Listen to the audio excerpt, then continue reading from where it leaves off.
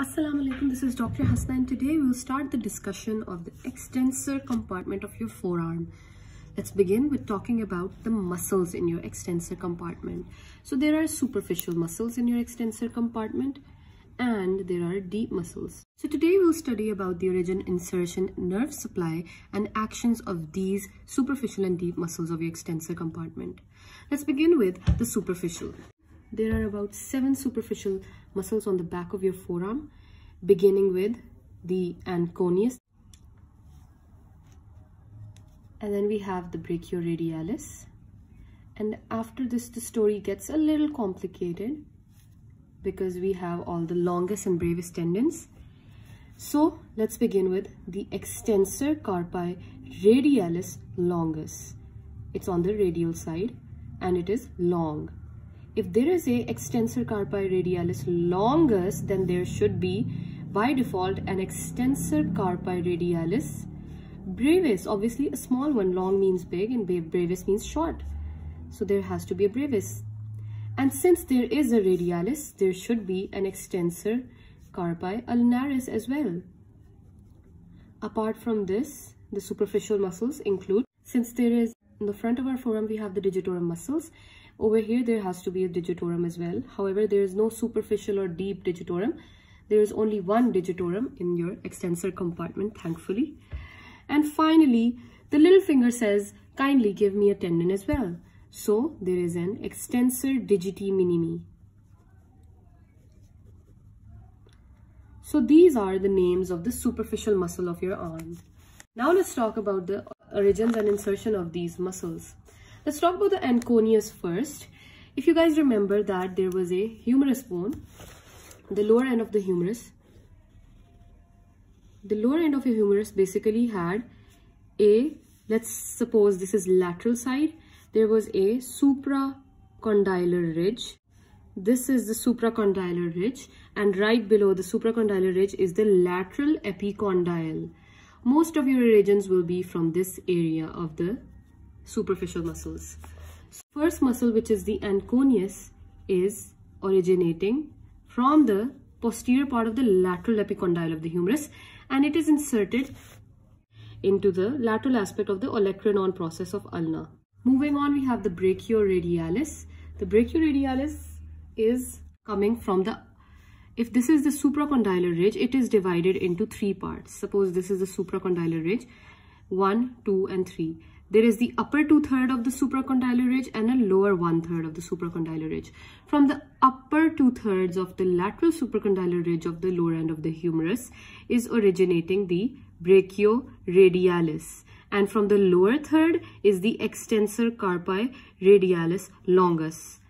The brachioradialis is then inserted into the distal part of the radius bone, while the Extensor Carpi Radialis Longus that is originating from the lower 1/3 of the surface of the lateral supracondylar ridge.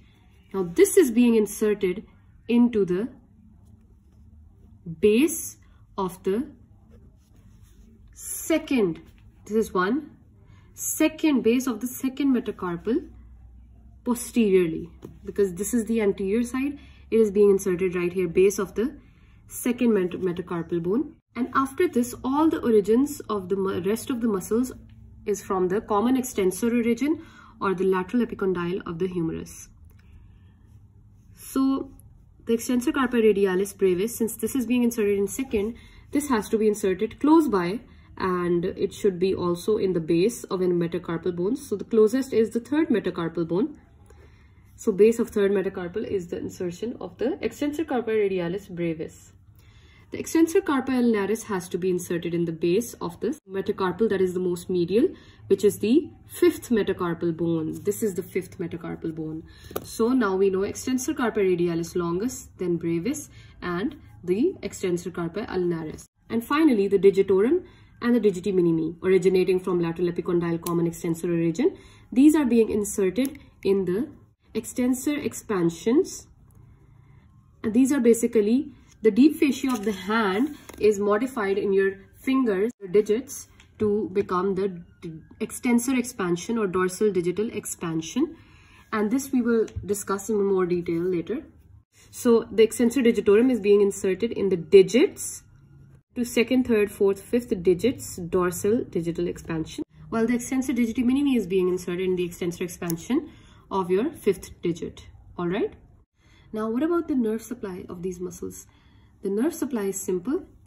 These three are being supplied by the radial nerve. The first three are supplied by the radial nerve, and the rest of them are also from radial nerve, but the deep branch of radial nerve. Now let's talk about the actions. Pretty simple. The Anconeus is involved in extending the elbow joint. The brachioradialis is a flexor, a weak flexor of your elbow joint. The extensor carpi radialis longus and the brevis, both of them are basically going to extend your wrist joint along with its abduction. And why abduction? Because radialis, since it is being attached in the radial side of your hand, it is obviously going to cause your hand to move away from the body. So it causes wrist abduction and wrist extension. The extensor carpi is complete opposite. It is going to cause adduction because you have to move it near the ulnar border, and it produces extension and adduction. The extensor digitorum basically causes extension of your digits. And finally, the digiti minimi extends your little finger. So that's all you need to know about the superficial muscles of your hand. In the next video, we will talk about the deep muscles. Thank you so much for watching.